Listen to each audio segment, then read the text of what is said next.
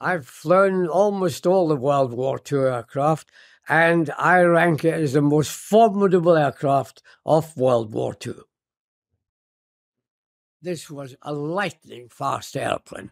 It looks in body form like a shark, swept-back wings and the underslung engines. It really looks power, power, power. It had 4 30mm cannon, which is a huge punch. Batteries of rockets. I saw an American Marauder aircraft being attacked by an Me-262. 1 minute there was this beautiful-looking Marauder in the sky.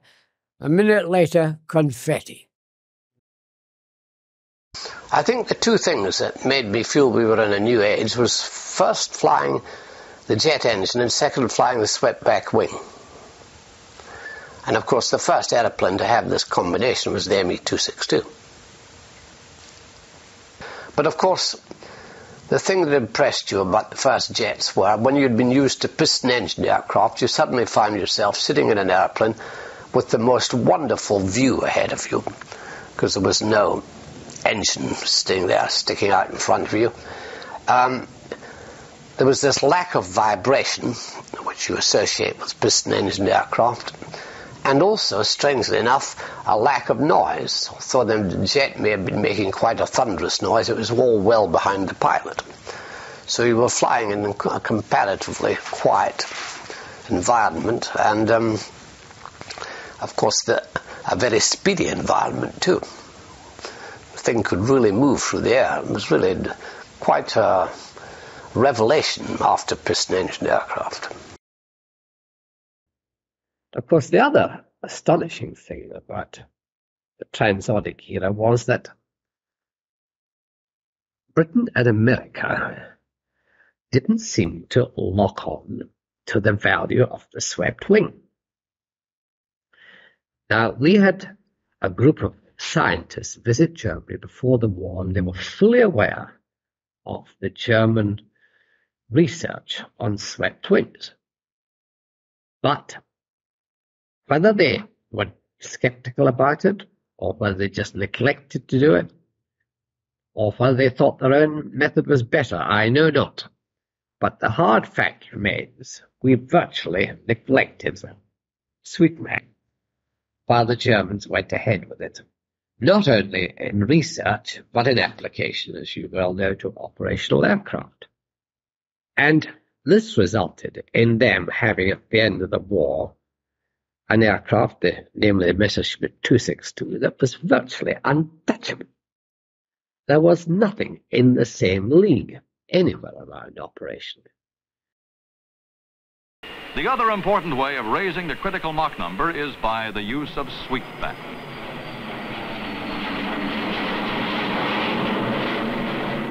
To understand this, let's look from above at the flow over a wing. The contour of the wing section determines the amount the air is speeded up. Now, sweep the wing back. We can represent the velocity of the airflow ahead of the wing by an arrow of a certain length. We can consider this velocity as made up of 2 smaller components. A yellow component at right angles to the leading edge, and a red component parallel to the leading edge. The red component can be considered to flow along the span and is not speeded up by the wing section. But the yellow component flows across the section and is speeded up by it. It is therefore only this component which affects the wing's critical Mach number. So the maximum speed reached over the swept wing will be less than it would be over a similar straight wing. In particular, if the flow over the straight wing has reached the speed of sound, at the same flight speed, the flow over the swept wing will still be subsonic. The swept wing has, therefore, a higher M crit.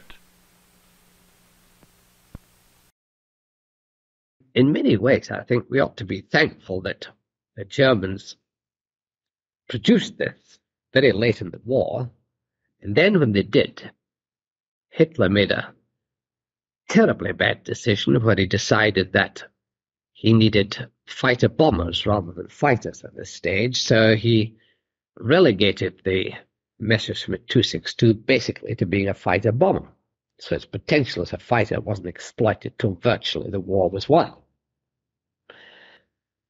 If it had come, as it could have come, easily, because the research was very well advanced in Germany, if it had come a year earlier, it could well, in my opinion, have turned the outcome of the war. The war in the air, maybe not in the long run, the eventual war, because you can always overwhelm another country with sheer weight of numbers, of course. But the war in the air would have taken, I think, a very, very different turn indeed. And we'd have been faced with very heavy losses and maybe a considerable prolongation of the outcome. But up to a point, luck was on our side. Of course, when the war actually ended in 1945, because I was German-speaking, I was whistled over to Germany literally 2 or 3 days before the actual war ended to move in behind our troops as they overran airfields and pick up as many German aircraft as possible, which were of particular interest to us, experimental aircraft or advanced aircraft, fly them back to Farnborough for assessment. And, of course, the war finished not many weeks after this, and we were able then to sit back and test these thoroughly. And it was quite a shock in many ways to find out that in some areas they were at least 5 years ahead of us, particularly in the area of high-speed flight with swept-back wings, in rocket flight, and in jet flight. Now, when I was at Farnborough, we had a top-secret flight there of jet aircraft.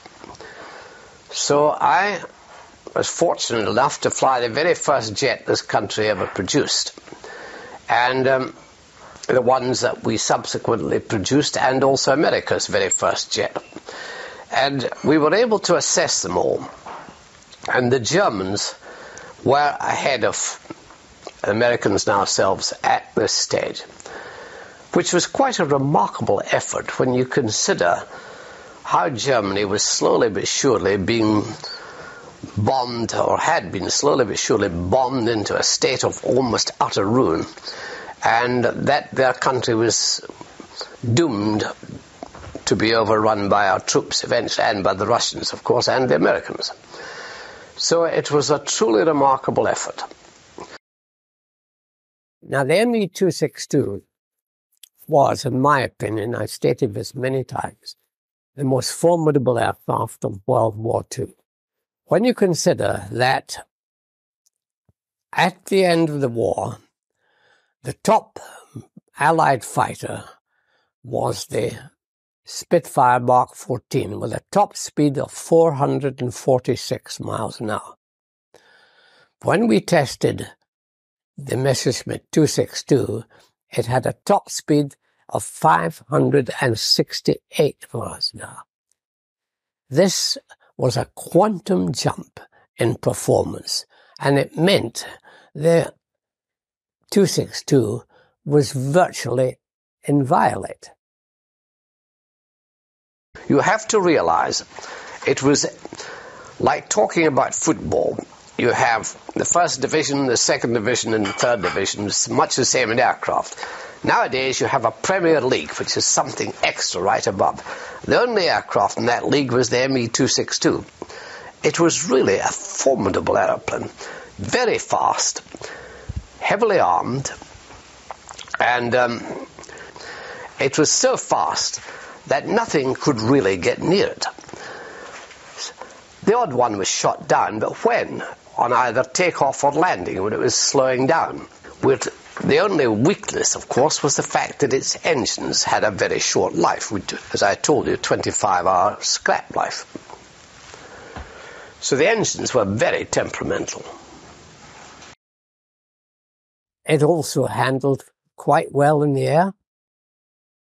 It had no nasty characteristics, really, except if you lost an engine on takeoff before you reached safety speed. But apart from that, I was very impressed. It had two shortcomings, but all the early jets did in our country, in America, and in Germany. Firstly, the engines were very sensitive. They were slow to accelerate to throttle movement, and you had to handle them very carefully to avoid flaming them out. Secondly, we hadn't thought, or the designers hadn't thought, of how to slow down these incredibly fast airplanes, and no air brakes were fitted. And this made life very difficult, for example, for landing. You need some drag if you're going to land, and since there was very little drag associated with the 262, you had to do a long, slow approach to landing. And this was an Achilles heel, because the 8th USAF Mustangs realized this, and the few 262s they picked off were usually in that phase of the operation. Aircraft designed to fly near the speed of sound use thin wings together with sweepback to obtain a high critical Mach number. Various arrangements have been adopted, all very different in appearance. The greater the sweepback, the more the critical Mach number is raised. For instance, suppose the straight wing has a critical Mach number of 0.8.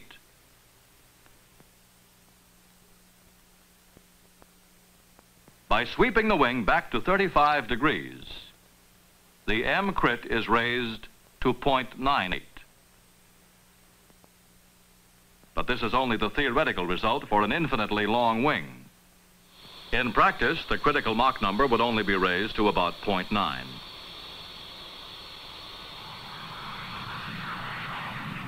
Sweepback, like thin wings, brings its own problems at low speeds, such as tip stalling. So designers must compromise between high speed and low speed requirements. Fundamentally, they had some brilliant men in this business, as aerodynamicists, brilliant designers, and they had gone along certain paths which we knew about, but elected not to go along.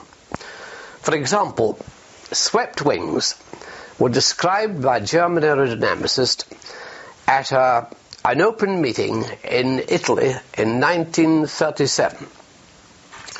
There were many British representatives there, but we didn't believe, presumably, what we heard, because we didn't follow it up. On the jet engine side, you had another situation. There is no question that Sir Frank Whittle was the first man to invent the practical jet engine. But we didn't seize on it as rapidly as the Germans did, because Pabst von Ohain, who was Frank Whittle's equivalent in Germany, freely acknowledges that he learned his fundamental knowledge about the jet engine from the Frank Whittle work.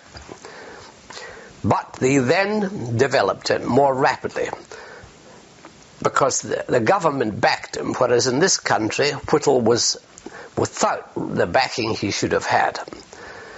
As a result, the Germans went into the path of building axial flow engines, which today every jet in the world almost is axial flow, whereas the British went along the centrifugal flow line. I've talked this over with Sir Frank, and of course the reasons we went this way are very sound, because at that stage in the war, the centrifugal flow engine was much more reliable than the axial flow. And the German engines had a total scrap life of 25 hours, which is quite ridiculous.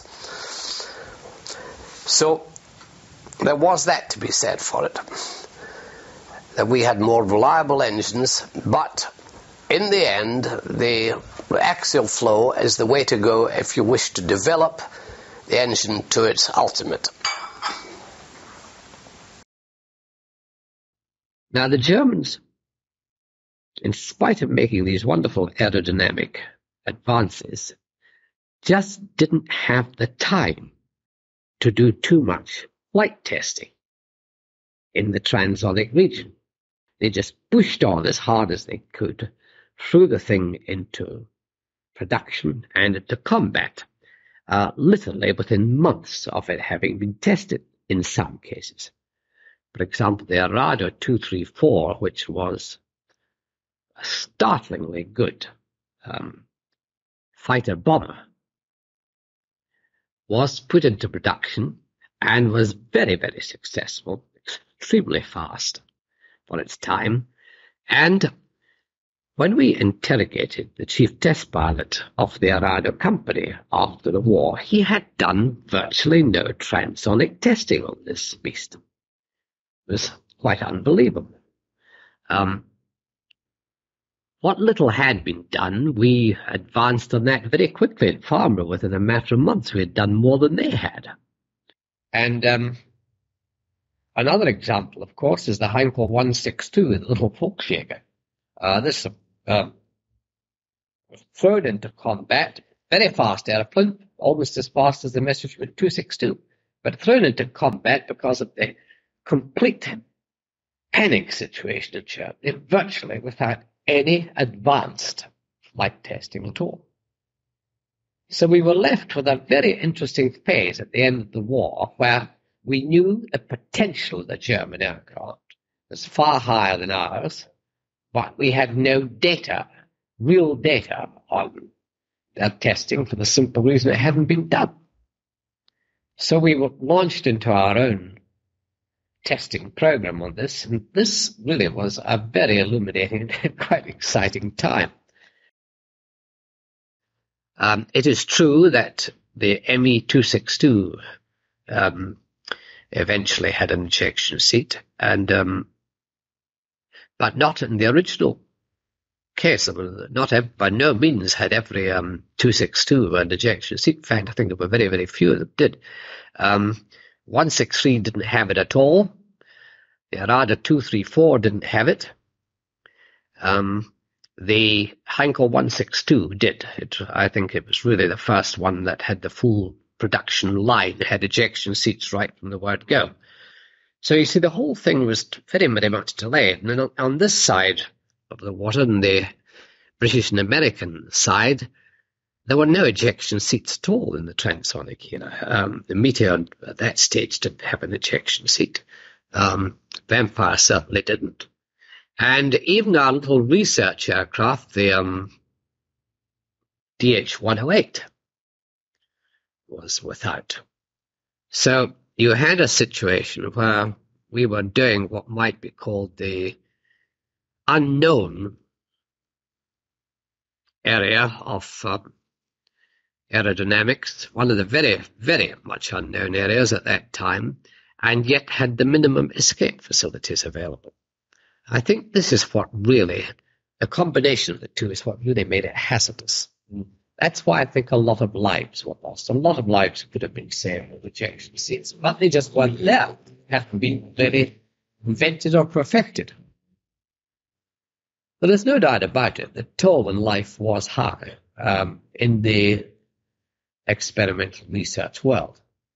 And it spread up to a point into the operational world too, because, as I've remarked, many of these aircraft were thrown into the operational arena without really having been fully tested in the transonic region. It's particularly true of the German aircraft, of course.